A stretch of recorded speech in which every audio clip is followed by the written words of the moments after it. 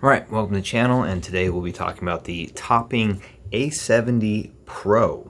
And this is a amp that was sent out by Apos Audio. They aren't asking me to say or do anything other than my honest opinion regarding this amplifier, and it will be going out to or back to them as soon as this video is done. But let's dive right into the Topping A70Pro and my thoughts and opinion regarding it. First off, right off the bat, I'm actually not a big fan of Topping. Topping has never really been an amp or DAC combo that I've ever really properly dug, if that makes sense.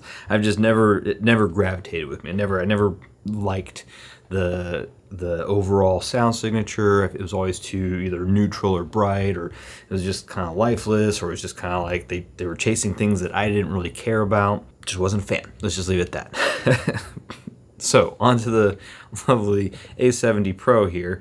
Let's dive into and that's just more of a caveat, by the way, about me I'm not a big fan. And that'll come into play here in a bit. But, alright, let's dive right into the build quality, caveat aside with my general preference of not liking Topping stuff. Build quality on this is actually quite excellent. I'm impressed with it. I really like the overall build quality. I like the little accents. It's a nice, well put together device.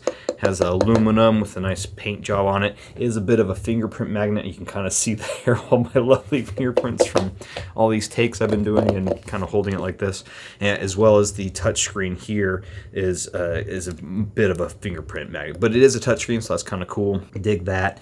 The overall layout and aesthetic I think is quite nice. I mean, anything that's going to be all blacked out like this and have like a little monitor or like a little screen here with you can change, and I'll show that in a second, but it's always going to be top notch for me. So moving on to the bottom, I really like these feet. I was kind of a weird thing to like, but I dig these. These are actually really dope. They have a nice stickiness or tackiness to them, so this doesn't slide all over the desk. You don't need one of those Darko foot or doorstop things to keep it in place, and it's just I really dig that. It's a nice quality of life thing, and I'm really digging on it. The front face here is a touchscreen, so it's all, so you probably see the fingerprints, but anyways, it is nicely built. Besides that, and on the back, it's got every single possible input output you could ever want, and it's it does everything you'd ever want. More than what I would need it for, and it's pretty awesome. I do dig on that. It has a lift ground little toggle here, which I just left it on lift. I didn't even bother. It's not something I needed to mess with, but nice little feature there. Power, so that's kind of cool, a little power toggle.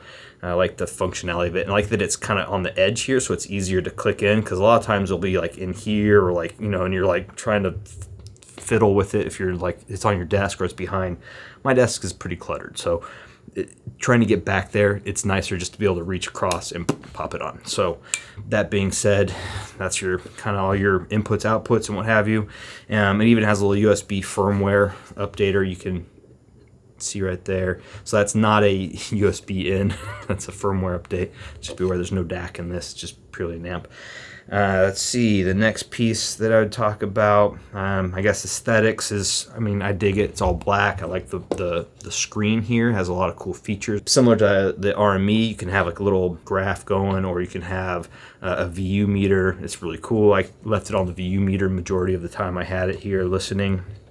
Alright, so aesthetically speaking, it's a lovely little piece of kit. I like the black aluminum, dig it. And moving on to sound and or profile, like I said, caveat before, I'm not a big fan of Topping stuff, but this one I was actually surprised. This one actually was really good. It was a very easy listening. It didn't, like, the highs were kind of easy to get along with. There's no peaks that I noticed, at least with the headphones I was using, which was mostly the Empyrean 2, and then I was rocking my Caldera closed, which was lovely pairing with this.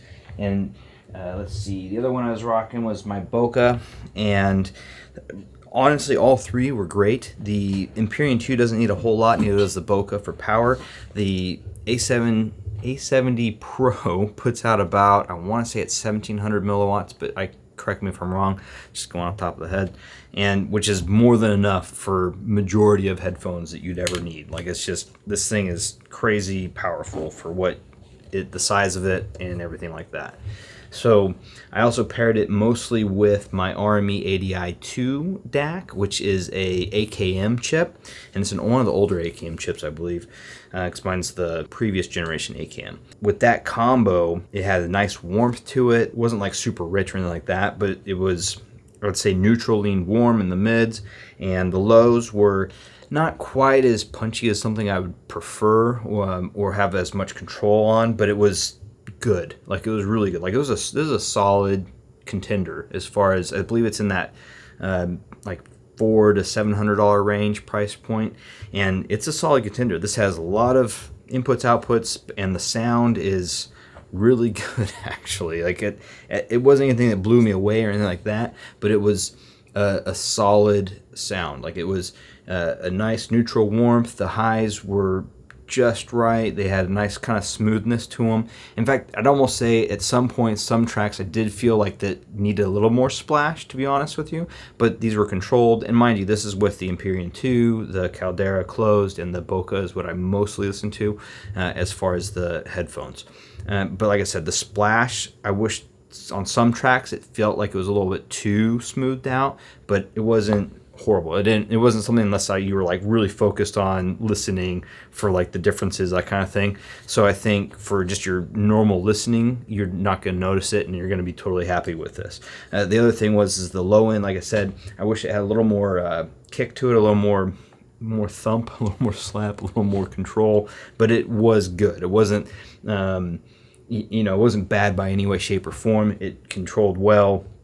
And it wasn't something that if I'm just listening, I would notice really. This is just overall a very easy listening and easy to get along with amp, which, to be honest, I was not expecting to like this. In fact, I was kind of putting this video off a lot because I'm not a big fan of Topping. So, but that being said, I really dug on it a lot.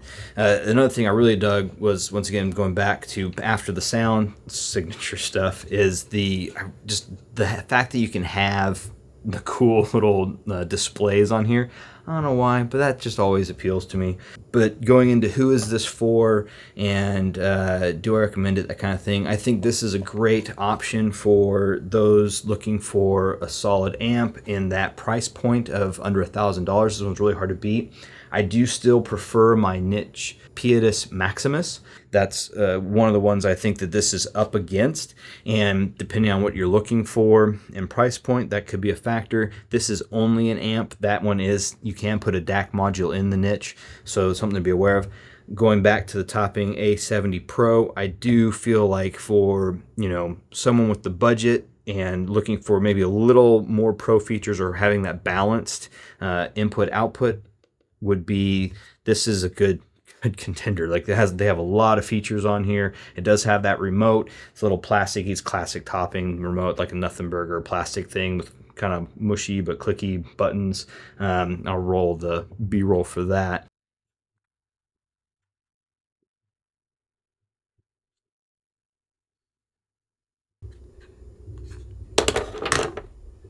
Yeah, overall, I'd say for like a cheap, not cheap, but for a more budget-friendly dual amp, kind of hard to beat. I could see a lot of people really digging on this a lot, actually, for the profile, and it's kind of interesting to say that with my kind of bias against Topping, but there you have it.